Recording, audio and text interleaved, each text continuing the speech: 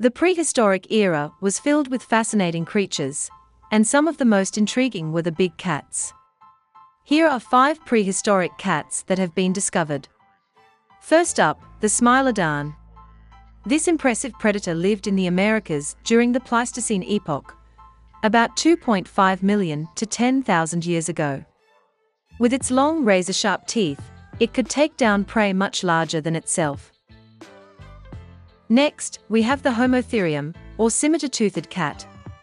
This cat lived in Africa, Asia, Europe, and North America during the Pleistocene epoch. Its long, curved teeth were used to slice through the flesh of its prey.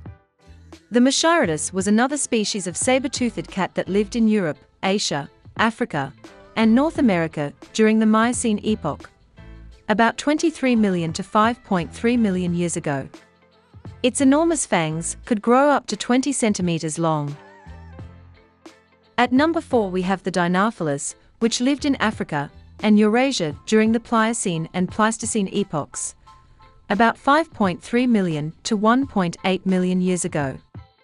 With its powerful jaws and sharp teeth, it could take down large prey such as antelopes and early hominins. Finally, we have the Thylacosmolus, a saber-toothed marsupial that lived in South America during the late Miocene to early Pleistocene epochs, about 6 million to 1.5 million years ago. Its teeth were so long that they actually protruded out of its mouth, making it one of the most unique-looking prehistoric cats.